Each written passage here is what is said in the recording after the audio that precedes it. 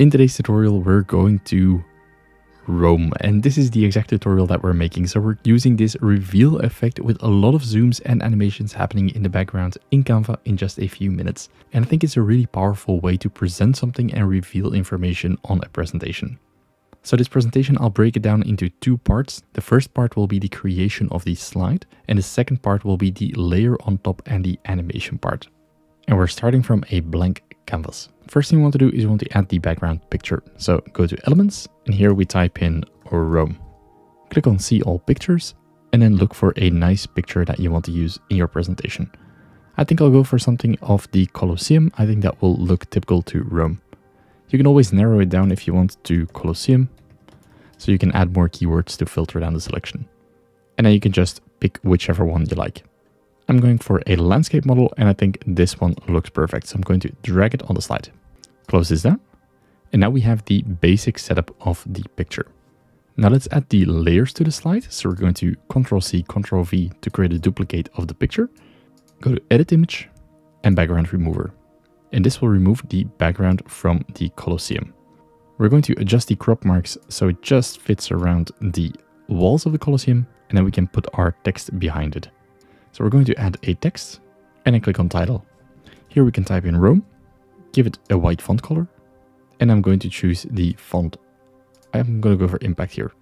Increase it in size, and then we're going to place it at the top right about here. I'm going to add some shadow, so go to Effect and Lift. This is a bit too much, so I'm going to reduce the intensity so that we still have a small lift of the text and the background, but it will look a lot cleaner. Go to Position, and now we're going to rearrange it so that we take the picture without the background and we're going to put it on top. So the letters of Rome appear in between. Now to add for this extra realism effect, I'm going to add a shadow here. So I'm going to Elements and I'm going to type in Shadow. We want to go to Graphics and then select one of these shadows here. I'm choosing a oval one and I'm going to position it at the top of the Colosseum. Going to slightly curve it and then place it around here. Position and then drag it in between the text and the without background layer. You can reduce transparency to make it a bit softer. That looks very clean. Now we're going to create a duplicate of this slide. So duplicate page. And on the second one, I'm going to select all of the objects. So now I have the text shadow without background. I hold the Shift key to select the background image as well. And then drag them all at once and scale them up just a little bit. Position everything nicely in the center. It doesn't have to be too much, just that little zoom effect will look great in the animation. So here we can see them side by side. It's very subtle, but you just zoom in that little bit extra on the Colosseum. Now to see what happens in this effect, I'm going to open up the show pages here, hover in between the slides, add transition, and do the magic move. Change the duration to something around 2 seconds, and let's preview that already. So here once we click, we zoom in on the slide a little bit. Now we want that extra dramatic reveal effect, and for that we drag the text down. And it doesn't matter that we see it here on the right because we're going to add a layer on top of it anyways. So if I show this effect again, we will see that the text rises up and the picture zooms in. Now the last thing we have to do is we have to add that extra layer on top, and we'll do that right now. I'm going to go to a new page just for the convenience and press the R key for a rectangle.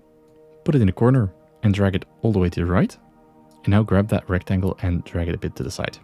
We're going to give it a yellow color. Give it a nice color or any color that you want. Go to Elements, and here we want to type in hand.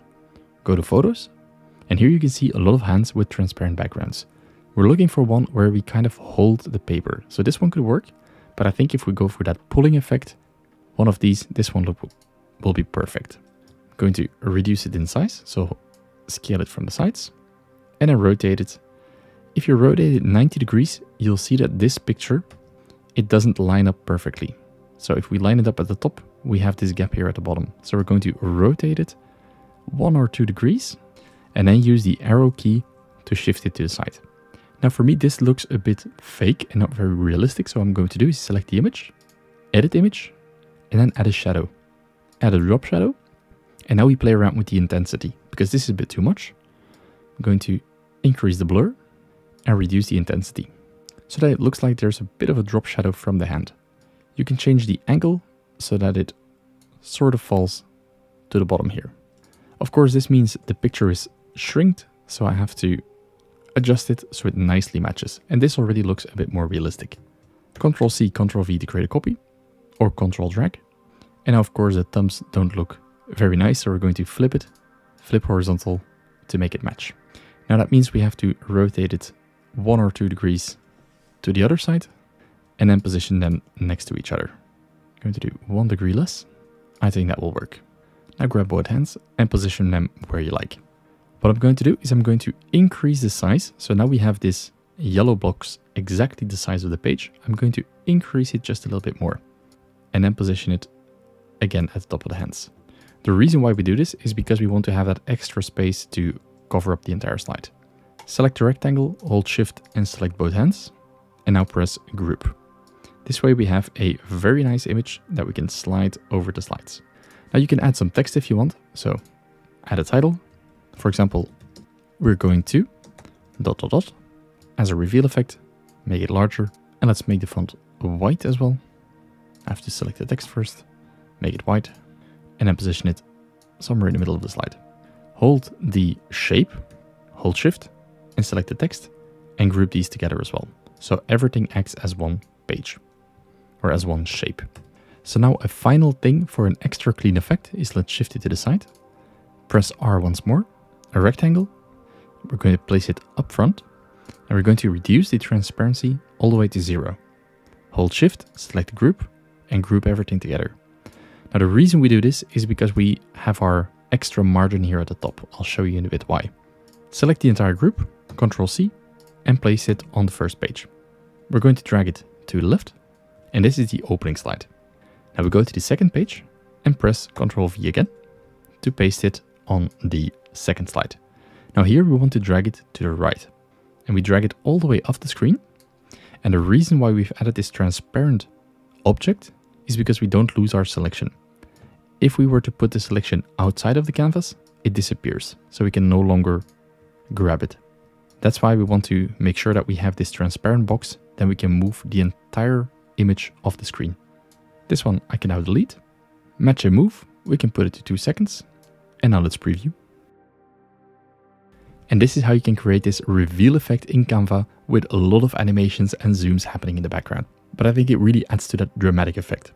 If you want to learn more about Canva, make sure to drop a follow and watch the video on the screen right now.